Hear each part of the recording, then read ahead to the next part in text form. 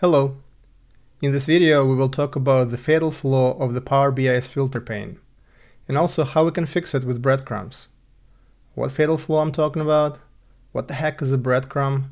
Well, keep watching and you will find out.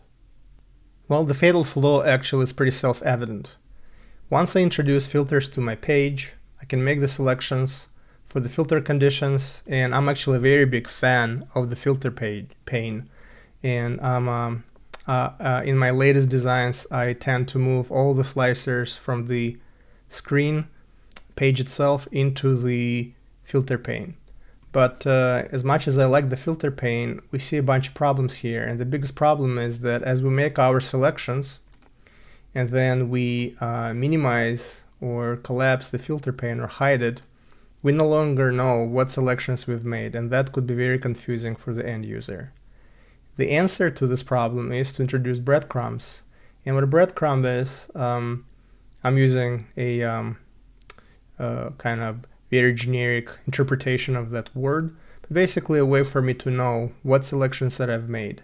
So let's take a look at two breadcrumbs that I have in my case. So at the top I have a breadcrumb for weeks, and at the bottom I have a breadcrumb for brands.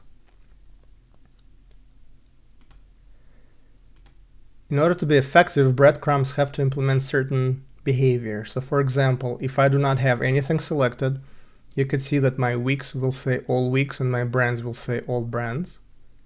And as I start making my selections, so for example, I'm going to pick a week. So I'm going to say week 1. We see that the title of the breadcrumb has changed because there's only one week selected. It's a singular, week 1 is selected. If I select week 1 and 2, now it'll say weeks 1, 2.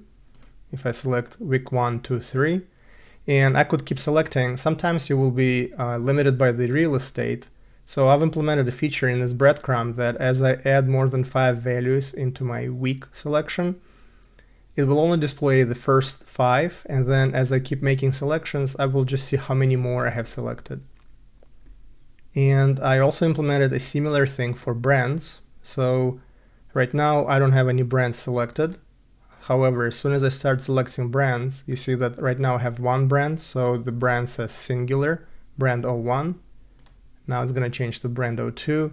You notice that brands occupy a lot more space than weeks, so I've limited the brand breadcrumb to 3, and as I select more brands, you see that now in a breadcrumb it says that I have more than, so I have 3 and another 3 selected.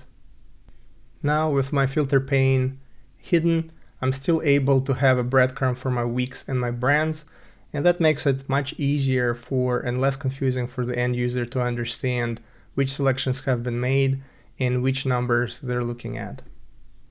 Now that you've seen the issue that I'm trying to address and the behavior of the solution, let us take a look at the two variables that I've implemented to help support those breadcrumbs. So the first one, we're going to take a look at the brand breadcrumb. By the way, I will post the code for these variables on my blog, and the link will be in the description of this video. So you will be able to go to the blog, find the all of the codes there, and then you can customize it to your situation. So let's take a look at this code here and understand how this works. So the first line here, var max length, is the variable that allows me to specify how many values I will show before I stop showing plus extra. So with brands I'm only showing 3, with weeks I will show 5. So in a weeks calculation you will be able to see 5 and not 3. So let's go back to brands. The next one is I need to know how many total values I've selected. And the way we do that is we implement a number of values variable. And what it does is going to take a look at all of the values in the brand column. And then it's going to use the count rows functions to count how many have been selected. So in this case, this will only count those that have been selected. It will not count those that have not been selected. The next step is we're going to start with our title. So this is where we're saying if I've only selected one value, we will say brand. Otherwise, we will say brands as plural.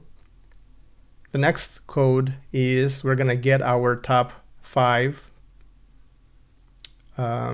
So I call it top 5, so I should probably call it top n values.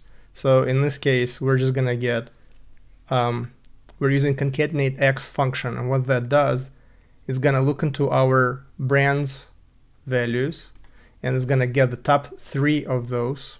So in our case, we have max length, so I should probably do this to make it correct. Okay, so it's going to look at the top 3 here and return them into the into this variable. I call it 5 values because I did the weeks first. So this will hold the ones we're going to spell out, and then the extra variable will calculate how many more are left. So if I've selected 10, my max value is 3, so 10 minus 3 is 7. It's greater than 0, so I have more selected than I allow to show. Therefore, I'm just gonna do a plus sign and then show the difference between, so that'll be 7 in this case, so 10 minus 3. And then the last piece, what I do is I want to check whether I've selected all of them or none of them. And the way this works is I'm going to do count rows on all values in brand and compare them with how many are selected. So if I have 10 brands and I have 10 selected, then it'll just say all brands. If I have selected less or fewer brands that I have total, then it's going to spell out the title the way you saw it work. So very same logic works for weeks. So the only difference is we're using weeks instead of brands. And again, we're starting with